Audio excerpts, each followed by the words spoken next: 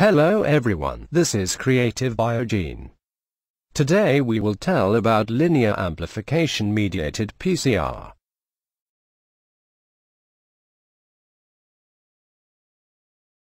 The application of viral vectors in gene therapy is rapidly developing and the therapeutic results are highly promising. However, actively and passively integrating viral vectors may fail to deliver or trigger severe side effects by undirected or unintended integration into the genome of the target cell.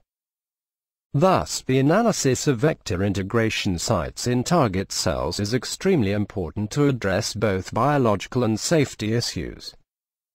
The linear amplification-mediated PCR can be used to analyze the viral vector insertion or integration site. Firstly, let's take a brief look at the linear amplification-mediated PCR. The Lam Pcr technique allows identifying unknown DNA sequences that flank a known DNA region. Because of the high sensitivity resulting from pre-amplification of the junctions with specific primers hybridizing in the known DNA sequence, it is possible to amplify and detect even rare junctions down to the single cell level. Contrary, in a polyclonal situation, Lam Pcr is able to amplify thousands of different junctions in one single reaction. However, due to the use of restriction enzymes, only a subfraction of the integrome can be analyzed by Lam Pcr for the presence of junctions with every particular restriction enzyme. Thus, repeated analysis of the same sample with different enzymes is recommended.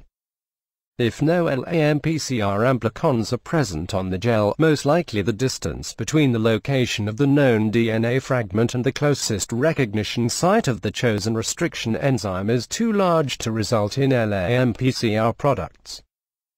In this case, other enzymes should be used to amplify the junction.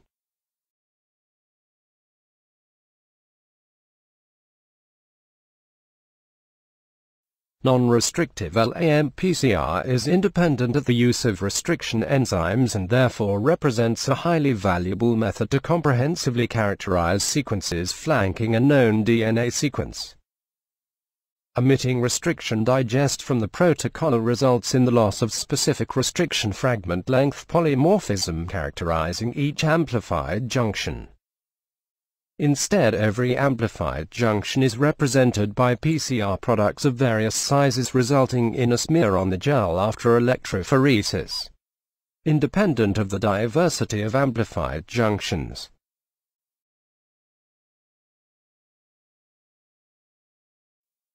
The outline of Lam Pcr. A. Linear PCR with a long terminal repeat-specific biotinylated primer is performed by repeated primer extension. Subsequently, the amplified fragments of target DNA are enriched by magnetic tag selection of extension primers. B. A second DNA strand of each enriched target sequence is synthesized by random hexanucleotide priming. C. Resulting double-stranded DNA is specifically digested with the restriction enzyme SSE9I, which cuts within genomic DNA approximately every 256 pp. D. An asymmetric oligonucleotide ligation cassette is ligated to the end of the SSE9I digested fragments. E. Nested exponential PCR amplifications are then performed with LC-specific forward primers and LTR-specific reverse primers. 4. Lam Pcr flanking sequences are amplified by linear PCR using biotinylated primers hybridizing to vector sequences. Subsequent steps involve magnetic capture of the biotinylated PCR products, hexanucleotide priming by clonal polymerase for double-strand DNA synthesis and restriction digest. After digestion, a double-stranded sequence adapter carrying a molecular barcode is ligated to the restricted DNA. Also for Lam Pcr, 2 linear PCR amplification steps with a vector-specific biotinylated primer are used. Subsequent steps involve magnetic capture of the biotinylated PCR products and ligation of a single-stranded linker cassette carrying a molecular barcode.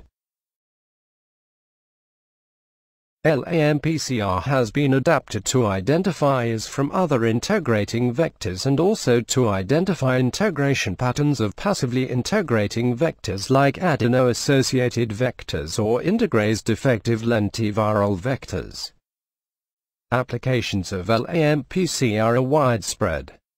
Traditionally, the technique is widely used to study the clonal composition of gene-modified cells in patients that have undergone gene therapy or to assess the biosafety of novel vector systems by unraveling their integration behavior. Recently, Lam Pcr enabled determining specificity and off-target activity of designer nucleases by an IDLV tripping assay.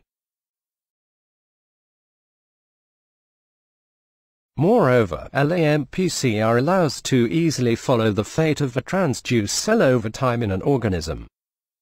This allows to identify proto-oncogenes as well as tumor suppressor genes and also to study hematopoiesis or cancer stem cell biology. Last but not least, Lam Pcr is adapted to study T-cell receptor diversity in humans. The intrinsic power of the technology is reinforced by linking the method to deep sequencing technologies that allow characterizing millions of unknown flanking DNA with single nucleotide resolution in whole genomes. Creative Biogene, as a leading biotechnology company in the world, has extensive expertise and experience which are available to provide you with customer Lam Pcr service to analyze the viral vector insertion or integration site. We have set up mature assays for several vectors, including lentiviral and most oncoviral vectors, Sleeping Beauty transposons and some AAV-related vectors.